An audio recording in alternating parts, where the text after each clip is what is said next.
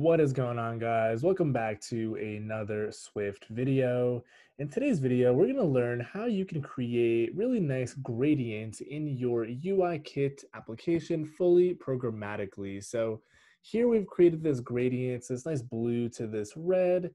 We've also applied it to the background of a button here. So not only are we going to take a look at creating gradients, but we'll take a look at multicolor gradients as well as a practical example of how you can apply them to reusable components.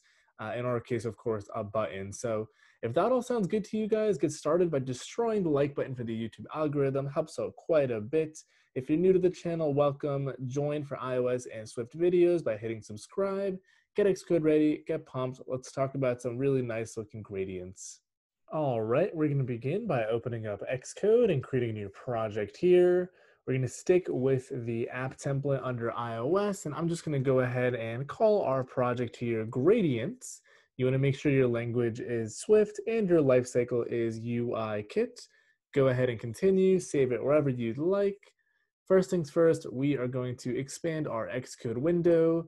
I'm going to close this right panel, hit run at the top left here, and we're going to jump into our view controller like so. And once our project has finished building, we should see it pop up in our simulator just like that. So cool, let's get into some gradients. Now, creating a gradient with UIKit is actually super simple. There is something built into layers called a CA layer gradient. So I'm gonna say gradient layer right here, viewed load is a CA. And if you just start typing gradient, you'll see there is a CA gradient layer just like that. Now for this gradient layer, we need to make sure we assign it a frame, and I'm going to make it the same frame as the views bounds. And if we actually click into this gradient layer, we can supply an array of CG colors to it. You can see there is a colors property on it directly. So what we can actually come here and do is say gradient layer dot colors is a array of CG colors. So I'm just going to say UI color, let's say system pink dot CG color. And I'm just going to go ahead and copy and paste it a few times here. Now what's cool is you don't have to only have two. Let's start off with two, and then let's see how we can add multiple. So I'm going to go ahead and do that. And of course, before we run this, you want to make sure you add this as a sub layer to your view. So you're going to do that just like that. Go ahead and hit Command R to build and run your app. And here you will see this pink to orange gradient, probably not the best colors to choose. Let's go with a blue color so it's a little more obvious from pink to blue. So there is our gradient. Now, what I was getting at earlier was you can actually add as many colors to this array as you want. Just make sure they are core graphic colors. So here we had blue, so I'm going to update this to be system blue. Then we're going to go to green. Then we're going to go to, let's say, perhaps yellow. And finally, we're going to end out with, let's go with purple. So go ahead and give that a run. We'll have a pretty elaborate gradient here. Yeah, I wouldn't recommend this in your actual app, but hopefully you guys get the points. Now, this is cool and all. We added a gradient to our actual view, but let's do a little bit of a more real world example. So let's say we wanted to create a gradient styled button. So I'm going to take all this code, we're going to get rid of it, and we are going to create a new file here. We're going to stick with a Cocoa Touch class, and we are going to subclass a UI button. And I'm going to go ahead and call it a gradient button. Go ahead and create it and save it. And it'll create this class here for you. We're going to delete all this commented out code. And essentially what we want to do in here is override the initializer, which takes a frame, calls super init with that same frame. You're also going to want to bring in the required initializer, otherwise you'll get a compile error. And what we can actually do here is we can just basically add a layer gradient. So here I could go ahead and say, let's gradient equals a CA gradient layer. And exactly what we did before, we're going to say layer, add sublayer, which is gradient.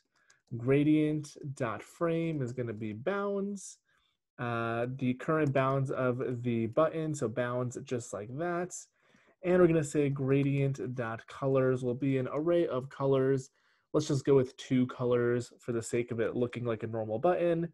We're going to go with system purple, CG color, and let's go with, let's say orange. We'll go with system orange.cg color.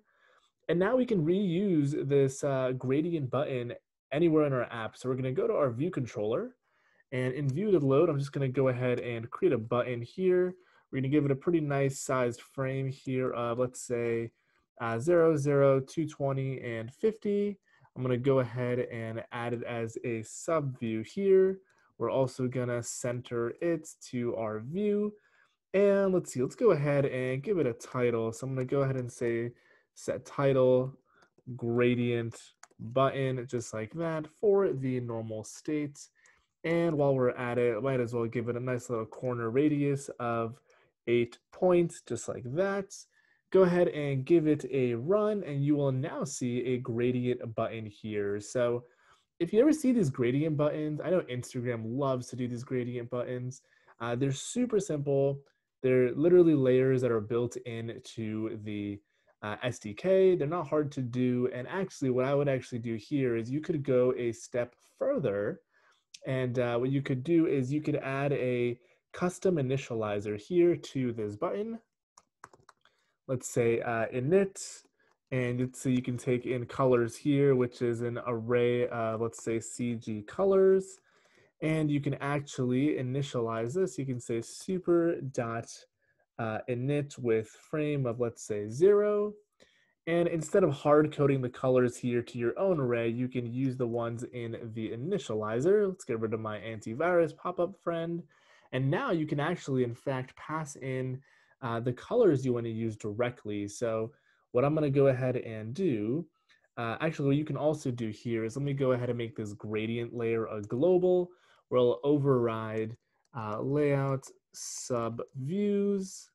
That's not what we want. We want layout sub views. We'll say super layout sub views. And then here I'm going to say gradient.frame equals bounds. And then now what we can do back in our view controller is, instead of creating it with a frame like this, we are still going to want a frame. So I'm going to cut this guy right here. We are going to say button dot frame is that CG rec we just copied. And now here I can go ahead and say we want to create this with colors. And let's say we want to do UI color dot system blue, and let's say UI color dot system red dot CG color. Make sure this one is CG color as well. Go ahead and give that a run.